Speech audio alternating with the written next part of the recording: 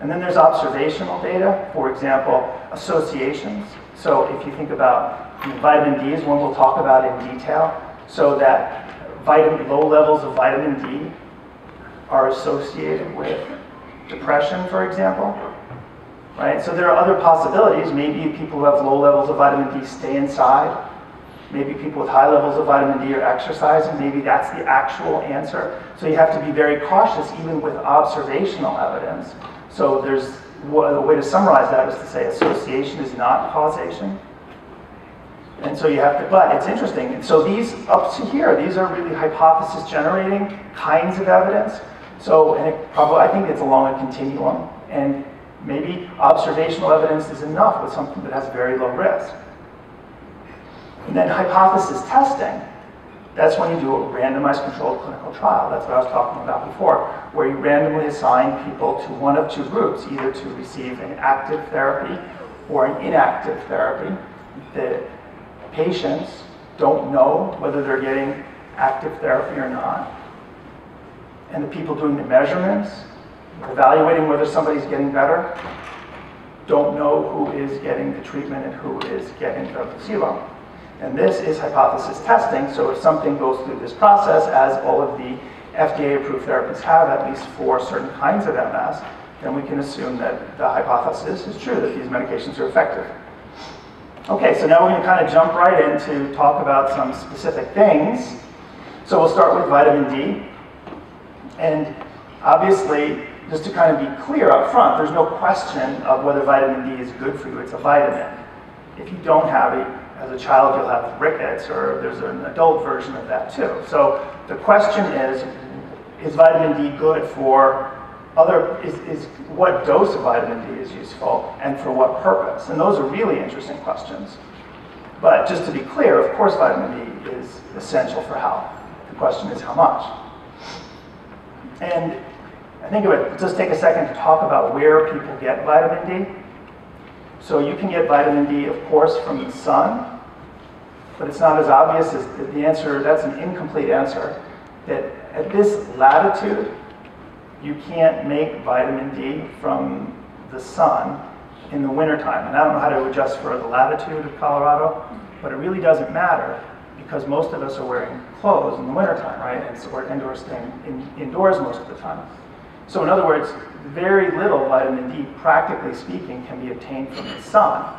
Very little of it is available in food. So most of the time, what you're talking about is whether or not to supplement with vitamin D and to what extent. Although, in the summertime, your body is extremely efficient at making vitamin D when you go outside, just even for 20 or 25 minutes. And so maybe we have to unlearn some rules about sunscreen, certainly cover our faces maybe, but leave our legs and arms exposed for 20 minutes a day or something like that, at least in the summertime, and then we're able to store that, hopefully, and get us through the winter.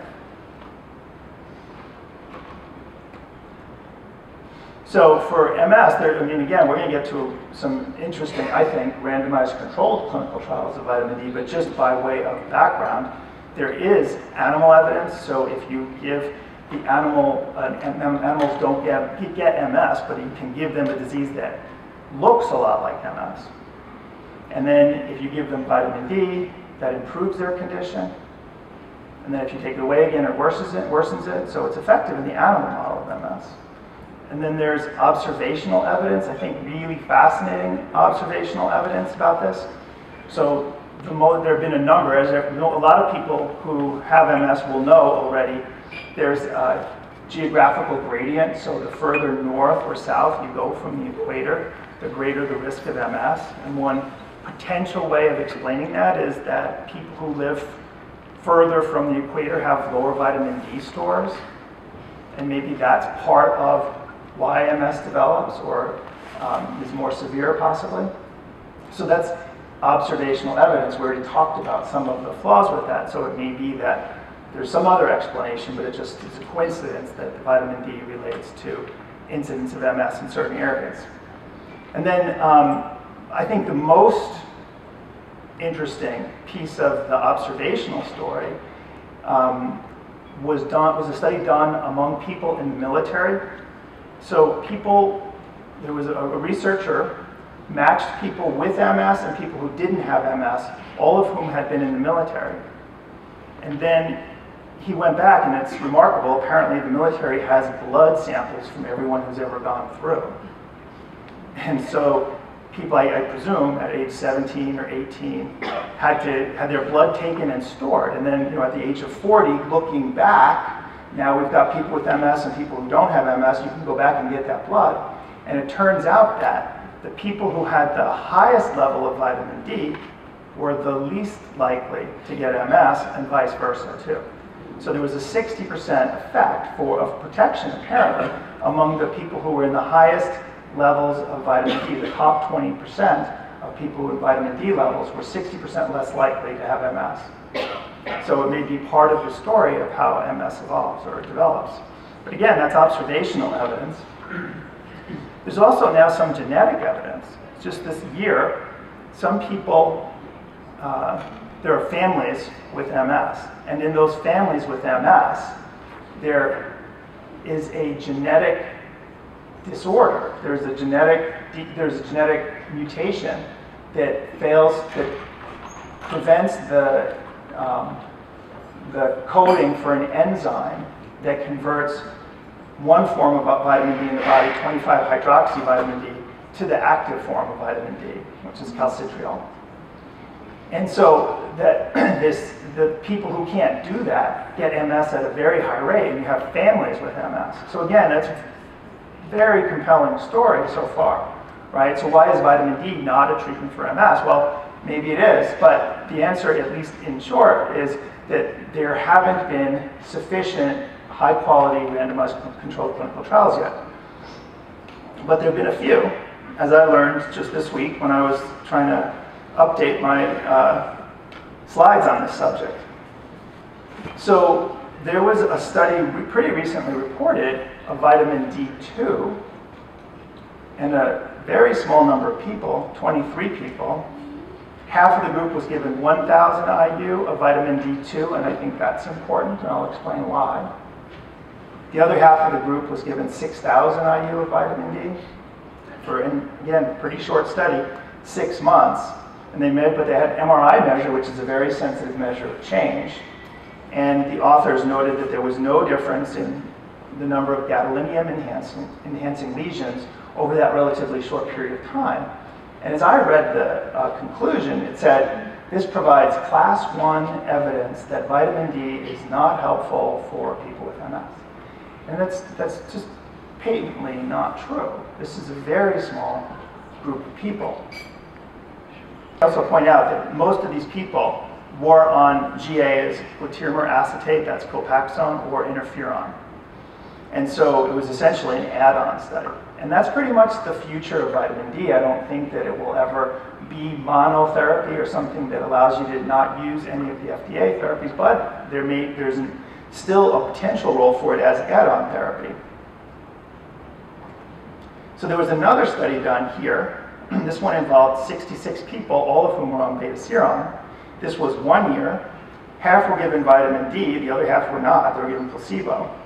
And they measured the burden of disease on MRI. And this study, in contrast to the previous one, did find an effect.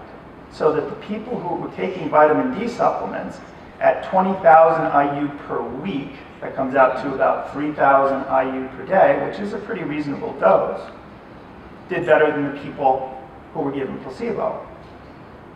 And all of them, again, were on Rebif. So it's, these studies are obviously in tension. You can see at the bottom, there's some other interesting information.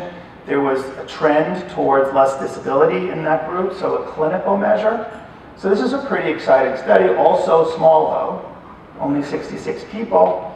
I want to take a second to talk about the difference between vitamin D2 and D3, which is another reason that I think this study is probably not as important as the other one. So vitamin D, there are 2 kinds of vitamin D that are taken orally as supplements. So there's vitamin D2 and vitamin D3.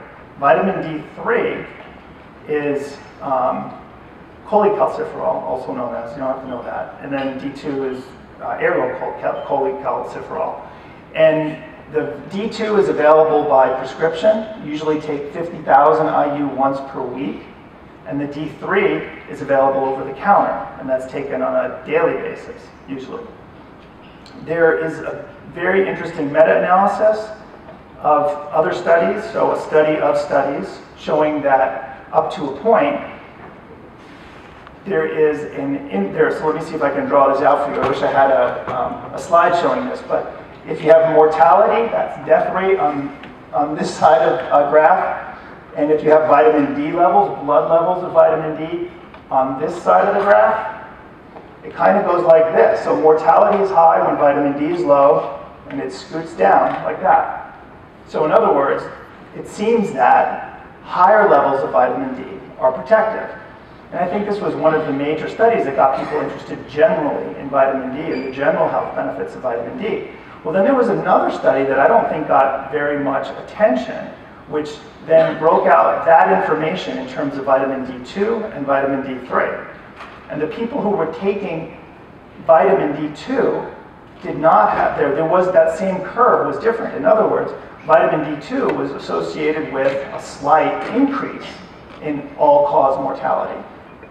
So to me, it seems like there's very little reason, and then respectfully to people who are taking the D2, there seems to me very little reason to be taking vitamin D2 when vitamin D3 seems safer, it's very cheap, and you can take a lot of it to bring your blood levels up fast.